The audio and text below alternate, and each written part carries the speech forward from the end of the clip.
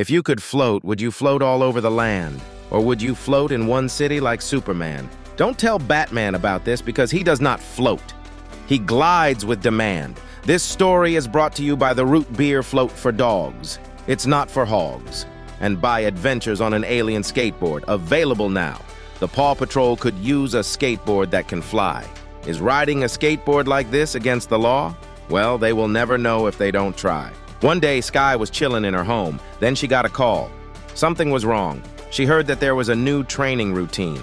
The Paw Patrol has to skydive like Jackie Chan in Hong Kong. This guy tried the stunt. Now his courage is gone. Can the Paw Patrol set the tone, or will they run away like they are fetching a bone? It's the Paw Patrol. They will not run away on a train or a boat. It's the ultimate mission, so gear up because it's time to float. The police pup found something. What could it be? It does not matter. You're not a squirrel. Get off of that tree. The firefighter pup is used to being up high. He has no fear. You want to know why? Because a firefighter must climb to new heights to reach new floors. That is no lie. Also, all firefighters have to move on up like the Jeffersons, or else the fish will fry. This dude knows the deal. He took a whole lot of trying just to get up this hill. This lady is from a restaurant, and her cooking is ill. The Paw Patrol better help her land on her feet, or the beans will burn on the grill. They did it. The Paw Patrol prevailed.